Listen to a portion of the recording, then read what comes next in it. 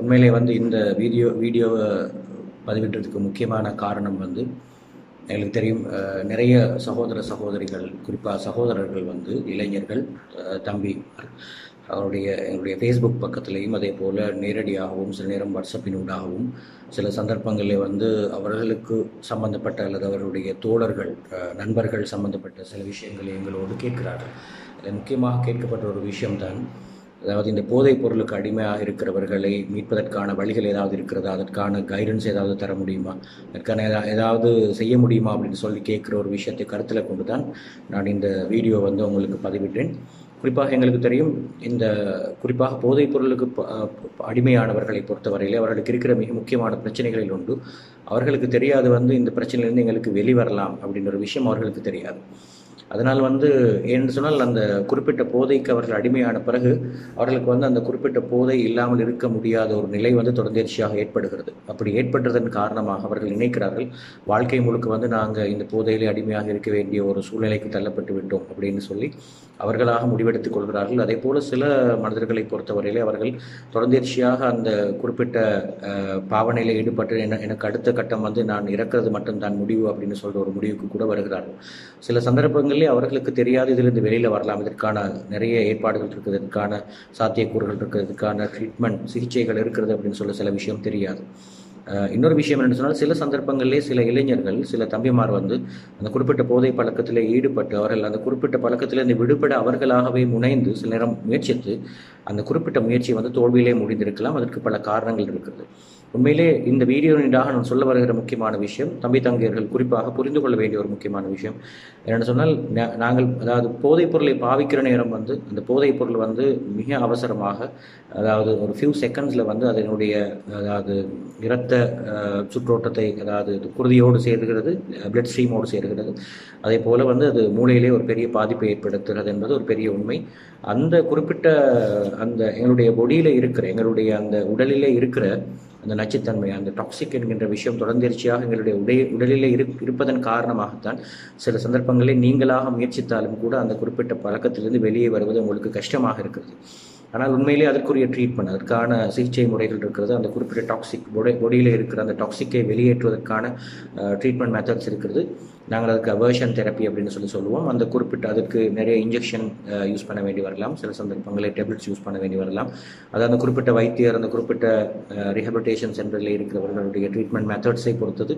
அந்த குறிப்பிட்ட விஷயத்தை செய்து நாங்கள் என்ன செய்யலாம்னு சொன்னால், அந்த நச்சுக்களை வெளியெடுப்பதன் ஊடாக உங்களுக்கு வருகின்ற அந்த குடிக்காமல் இருக்க முடியாது, அல்லது வந்து அந்த அதாவது குடிக்காமல் இருக்கிற போது உங்களுக்கு வருகின்ற அந்த வகையான வித்ரோவல் சிம்டம்ஸ், சில நேரம் தலைவலியாக இருக்கலாம், எரிச்சலாக இருக்கலாம், உடல் அலுப்பாக இருக்கலாம், அல்லது வந்து அளவுக்கு அதிகமான கோவமாக இருக்கலாம், இமோஷன்ஸ் ப்ராப்ளமாக இருக்கலாம். இந்த எல்லா விஷயத்தையும் வந்து உங்களால் நிச்சயமாக கண்ட்ரோல் பண்ணிக்கொள்ள முடியும், உங்களால் கட்டுப்படுத்தி கொள்ள முடியும். அதனால் தொடர்ச்சியாக அந்த குறிப்பிட்ட பழக்கத்திலிருந்து உங்களால் வெளிவர முடியும் என்கின்ற ஒரு விஷயத்தை நான் இந்த பதிவினூடாக சொல்ல விரும்புகிறேன். நிச்சயமாக முதலாவது நாங்கள் செய்ய வேண்டிய விஷயம், சில சந்தர்ப்பங்களில் வந்து சில இளைஞர்களுக்கு வந்து அவர்கள் அந்த குறிப்பிட்ட விஷயத்திலே தொடர்ச்சியாக இருப்பார்கள், அவருடைய பிரச்சனைகள் அதிலிருந்து வெளியே வர வேண்டும் என்கின்ற விஷயத்தை கூட சொல்வது கிடையாது.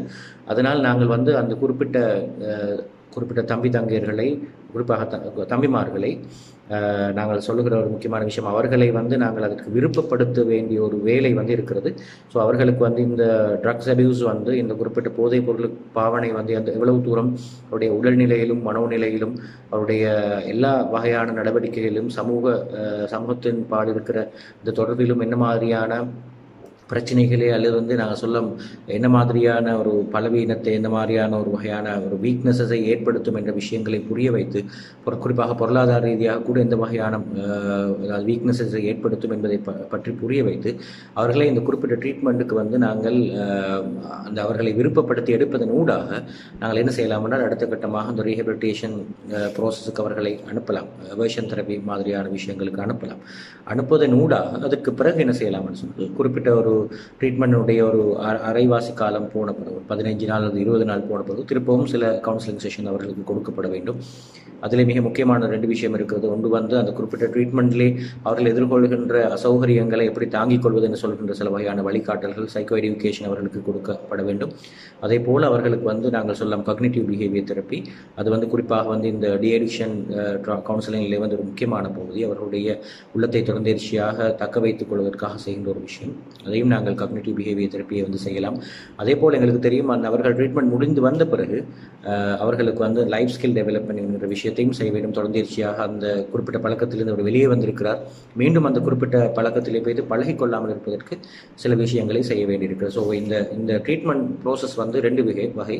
ஒன்று வந்து ரீஹபிலிட்டேஷன் சம்பந்தப்பட்டவர்கள், அதே போல் உளவள துணை சார் சம்பந்தப்பட்டவர்கள் இணைந்து செய்கின்ற ஒரு முக்கியமான ப்ரோசஸாகவே நாங்கள் கருத்தில் கொள்ள வேண்டும். ஸோ அந்த விஷயங்கள் 2ம் அந்த குறிப்பிட்ட நபரை வந்து விருப்பப்படுத்தி இந்த 2 பேருடைய இன்வால்மெண்ட்டோடு அதோடு சேர்த்து குடும்பத்தவர்களுடைய சப்போர்ட்டோடு செய்கின்ற பொழுது நிச்சயமாக எந்த ஒரு மனிதரையும் வந்து இந்த குறிப்பிட்ட பழக்கத்திலிருந்து வெளியே எடுக்கலாம். குறிப்பாக வந்து இந்த பிரச்சனைகள், இந்த வகையான போதைப் பொருளுக்கு அடிமையாக இருக்கிறவர்கள் வந்து உள ரீதியாக பாதிக்கப்பட்டிருப்பார்கள். சில சந்தர்ப்பங்களிலே வந்து அவர்களுக்கு வந்து அவருடைய பியர் பிரஷர், அவருடைய நண்பர்கள் தான் காரணமாக இருப்பார்கள். சில சந்தர்ப்பங்களிலே அவருடைய தூண்டுகோல் காரணமாக இப்படி ஈடுபடலாம். அதே போல சில சந்தர்ப்பங்களில் வந்து குடும்பத்துக்கும் அவர்களுக்கும் இடையில் இருக்கிற உறவிலே இருக்கிற விரிசல் காரணமாக அவர்களை யாருமே பார்ப்பது கேட்பது கிடையாது என்பதன் காரணமாக அவர்கள் இந்த மாதிரியான பழக்கங்களில் ஈடுபடலாம். அதே போல் அவர்களுக்கு ஏதாவது ஒரு வகையான உளவியல் சார்ந்த பிரச்சனைகள் இருக்கலாம். பல காரணங்களினால்தான் இந்த மாதிரியான செயற்பாடுகளுக்குள் வருகிறார்கள். ஆனால் வந்தவர்கள் உண்மையிலே வெளியே போக நினைத்தாலும் அவர்களுக்கான கைடன்ஸ் கொடுக்கப்படுவது கிடையாது. ஆகவே அவர்களுக்கான கைடன்ஸ் நாங்கள் கொடுக்கப்பட வேண்டும். அதே போல் எங்களுக்கு தெரியும் சமூகத்திலே வந்து இப்போது நாங்கள் ஒரு 3 வகையான போதைப் பொருட்கள் இருப்பதாக நாங்கள் சொல்லலாம். நான் இங்கே வந்து எந்த பெயர்களையும் சொல்வதற்கு விரும்பவில்லை. உண்மையிலே வந்து பெயர்கள் சொல்வது சில சந்தர்ப்பங்களில் ஒரு எதிர்மறையான எஃபெக்டை ஏற்படுத்தும் என்பதன் காரணமாக குறிப்பாக 3 வகையான ட்ரக்ஸ் இருக்கிறது.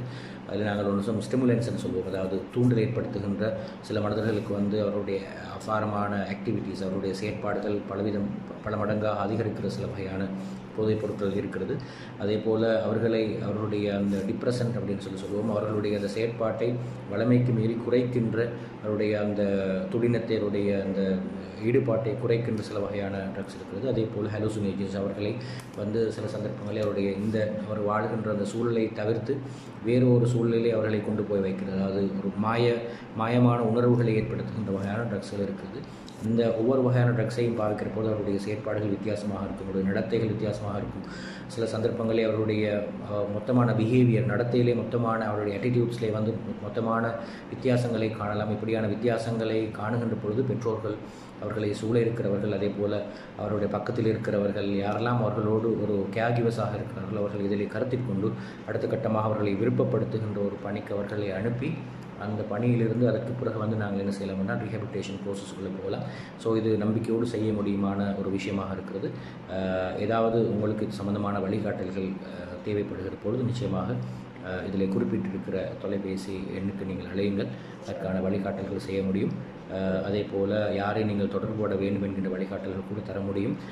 அதே போல் அவர்களுக்கு உண்மையிலே வந்து விருப்பப்படுத்துகின்ற ஒரு வேலையும், அதே போல் சிபிடி மாதிரியான விஷயங்களும், அதற்கு பிறகு ட்ரீட்மெண்ட்டுக்கு பிந்திய அந்த லைஃப் ஸ்கில்லை டெவலப் பண்ணுகின்ற ஒரு வேலையும் இருக்கிறது. அது சம்பந்தமான உதவிகள் தேவைப்படுகின்ற பொழுது கீழே குறிப்பிட்டிருக்கிற இலக்கத்துக்கு அழையுங்கள். மீண்டும் இன்னொரு வீடியோவிலே வந்து நான் உங்களை சந்திக்கிறேன். அதுவரையில் உங்களிடமிருந்து விடைபெறுகிறேன். நான் லுக்மானுல் ஹக்கீம், உளவள சிகிச்சையாளர், சைக்கோதெரபிஸ்ட். தேங்க்யூ.